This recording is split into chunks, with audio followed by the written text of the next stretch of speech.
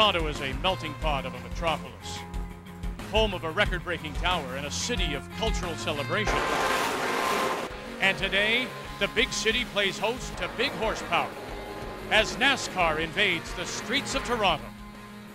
This is the 2010 NASCAR Canadian Tire Series presented by Mobil 1, live from Exhibition Place in Toronto.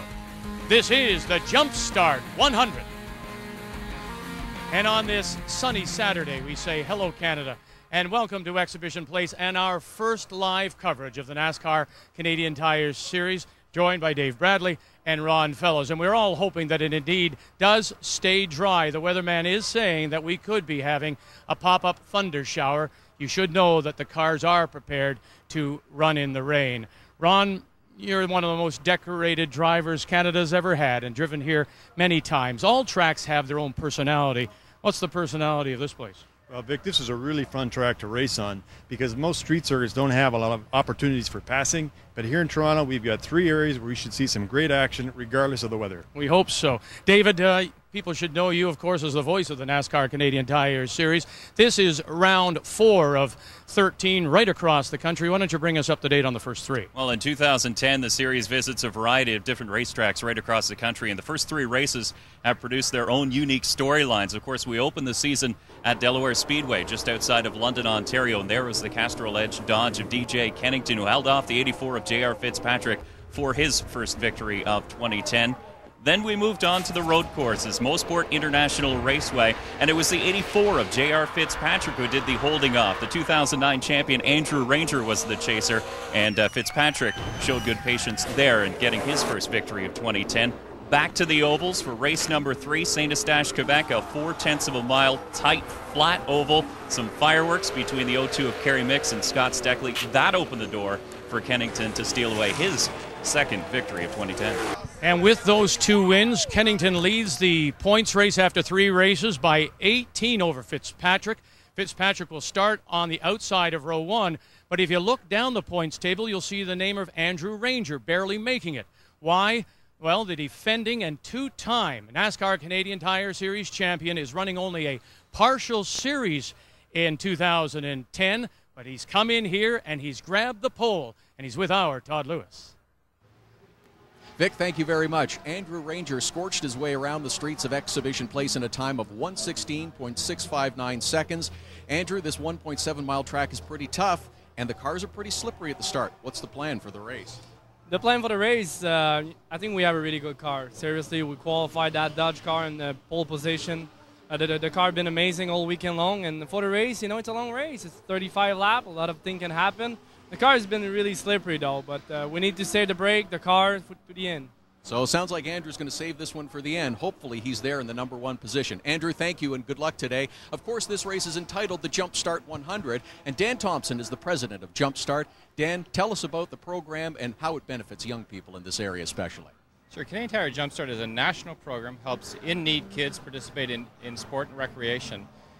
We've done some research that says 1 in 3 families cannot afford to put their children in sport and rec, and we want all kids to have the benefit of the life skills that sport and rec develop.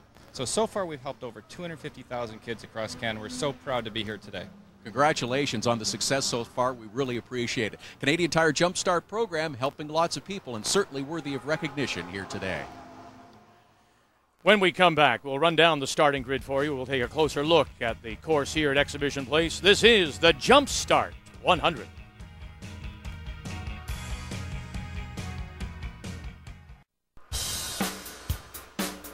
The Jumpstart 100 is brought to you by Castrol Edge, our best Castrol ever. By Mopar, authentic performance. And by Ultimate Drivers, driving school that makes a difference. For franchise information across Canada, check out ultimatedrivers.ca.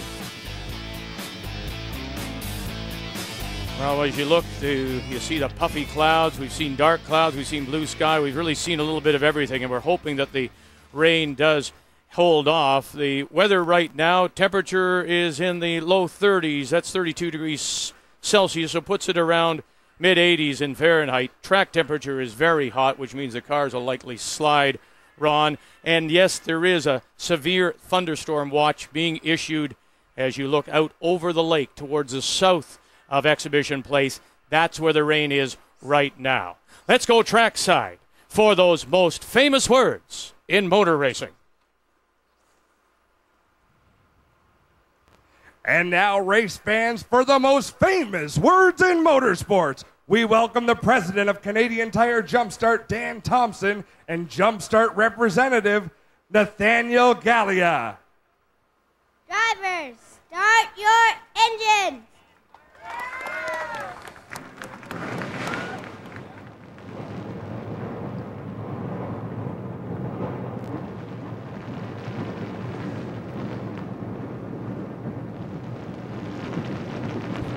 Ron, David, it's a field of 31 that will roll off the line here.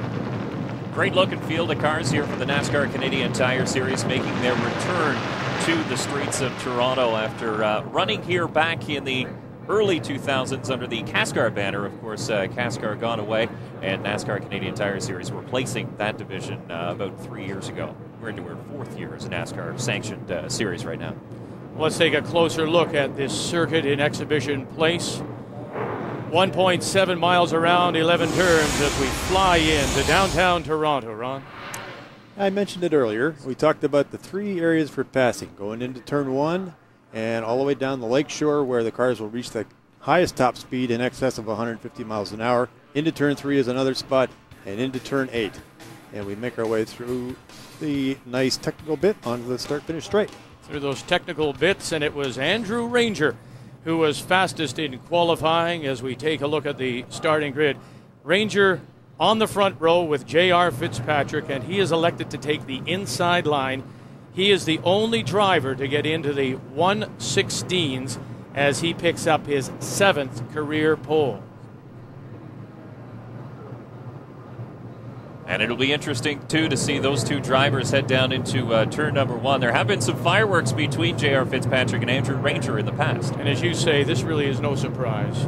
No surprise in the front row. On row 2, it is the invader out of Ontario, California. That is Jason Bowles, along with the points leader, DJ Kennington. And they set equal times in qualifying. Kennington gets 3rd based on the fact that he set it first. On row 3, Anthony Simoni from Holland Landing, Ontario, and Kerry Mix out of Mount Albert, Ontario. He won here in CASCAR in 2005. On row 4, as the cars pull away, it's Don Thompson Jr. out of Hamilton, Ontario, and Trevor Siebert from Williams Lake, BC, and you know Siebert well. Yes, Trevor has got lots of speed racing experience. Don Thompson could be a factor. We have the teammates on row 5, Mark Dilley of Barrie, Ontario, and Scott Steckley from Milverton, Ontario. Yeah, the teammates will need to pay attention. Now, someone else that you know well, and people will remember Robin Buck out of Campbellville, Ontario, the veteran, and Peter Kloot from Halton Hills. Robin's got a GM Series win here, and a great qualifying effort from Peter. Back in the day, he taught a 15-year-old Jeff Gordon about road racing at Moseport. It is Jeff Lapsevich from Grimsby, Ontario, and Howie Scannell Jr. from Milton on row 7. Interesting to see Jeff Lapsevich this far back. He's won twice here back in the old CASCAR days. You see Dumoulin from Trois-Rivières. He's a former 1600 champion in Canada with Ron Beauchamp Jr. out of Windsor, Ontario. You have Ferrano from Toronto. He's running the American Le Mans Series, and Jason Hathaway. And Hathaway riding top 10s coming into the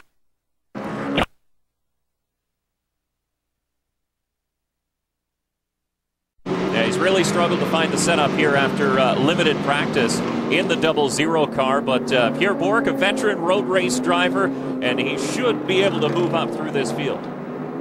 As we go to row 14 now, it is Caitlin Johnson out of Orangeville, Ontario. She's 21 years of age. She started driving karts at age 11, and she had a practice crash. Yeah, trouble at the end of the straightaway going into turn number 3, but the repairs were made in time for qualifying. Monahan and Thorndike on 15, and the final car in the field of 31 is Isabelle Tremblay from Hippolyte, Quebec, making her first start. She comes out of Saint Eustache. A couple of cars to the 99 of Derek White, an engine change and unapproved adjustments on the 59 of Ferrano, so he will start at the tail of the field as well. As they've made their first lap, and we're getting closer to green, This is the Jumpstart 100. It's the NASCAR Canadian Tire Series presented by Mobile One.